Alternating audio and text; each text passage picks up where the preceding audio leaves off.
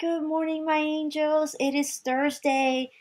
I'm going to be out again today. I'm so sorry. I know a lot of you are worried. I'm okay. I don't want you to think it's COVID. It's not COVID, thank goodness. I'm just not feeling well. But hopefully, I'm going to go to the doctor again today. And I'm hoping that maybe I can return tomorrow, Monday at the latest. Okay. So, but thank you so much for, still completing your work. I really appreciate it. And I want you all to know that I miss you very, very much. Okay, so let's look at our today's assignment.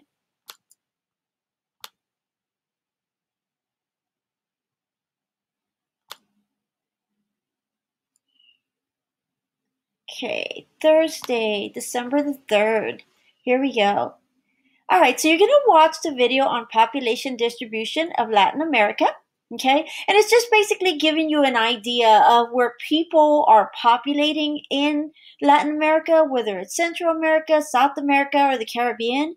We've learned in the past that most people will probably move near water, near port areas, and there are various reasons. So, in your mind, if I were to ask you, okay, so what would be these reasons? Why would people want to live in port areas? You're probably thinking, well, because they have access to water. They can irrigate, like the Egyptians. They can irrigate water into their agriculture.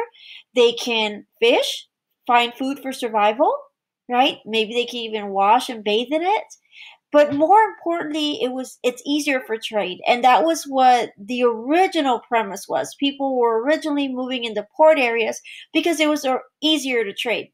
And then we've also learned that there's a lot of physical barriers that get in our way where it's impossible to live in those areas, right? It would be too difficult to place a home there. So if I were to ask you what would be these locations, in your head you're probably thinking, well, maybe in mountainous area, right? If there's a big mountain, it would be hard to build a home there. So we know that in a mountainous area, most people would not be living in that area. So think of it, if we were to picture the United States, we learned that the people are mainly populated in the East and the Midwest, right? And over I'm sorry, yes, the Midwest, and then on the West Coast, you have more people living in California than you do in Nevada, right in the middle of the West, right? Because there's a lot of mountains there, the Rocky Mountains. Remember, they stretch all the way from South America, go all the way up to Canada. So the Rocky Mountains are in the way. So this would be one of the reasons why population distribution is separated all over the countries, and specifically in Latin America. So what I want you to do today is you're going to read this article on population in Latin America. If it comes up, here it is. Okay, so population distribution. So I want you to think about, as you're reading, think about the difference between sparsely populated and densely populated. So sparsely populated are areas that have a low population, and dense would be a high population. Also think about, again, those trade barriers or things that are in the way. Is a river helpful for trading? Absolutely, right? Ocean, the river, that is what we're looking for. Mountainous area, that's probably where you're going to have those sparsely populated areas. Okay, so there are three factors that I want you to consider that impact population: is location, climate, and the distribution of natural resources. Those natural resources are extremely important, and that is why many people do populate or originally populated in those coastal areas because of fish, right? In wooded areas, if there's lumber. So think of those natural resources that are going to help people. They want to be close to those waterways. And of course, temperate climates. We've learned, think about Canada when we learned about Canada. Everyone that lives in Canada, if we go up north of the United States, Canada's located, right?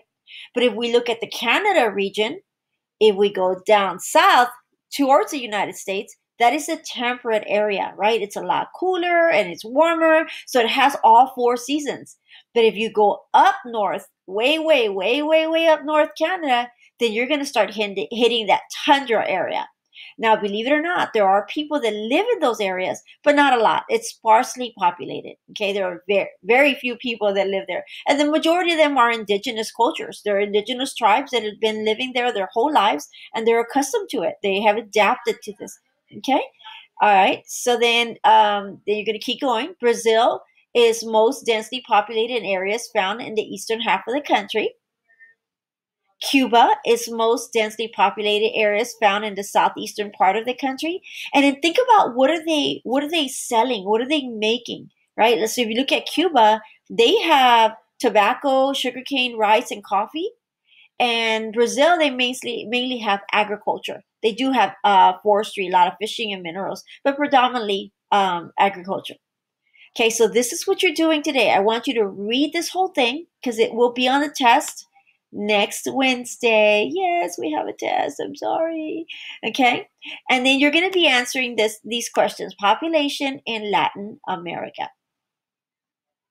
So I'll show it to you as a preview.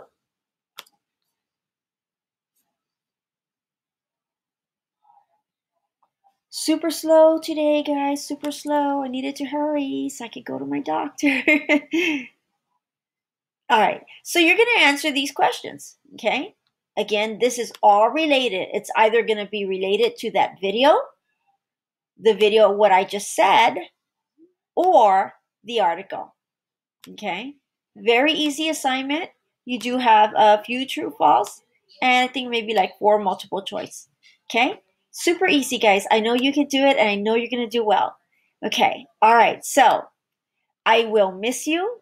I'm hoping that I will return tomorrow. Please continue to be amazing students as you've been all week. I'm so proud of you, and I'm so sorry I can't be there. But I'm hoping I can return tomorrow. Okay. I miss you, and I love you all very much.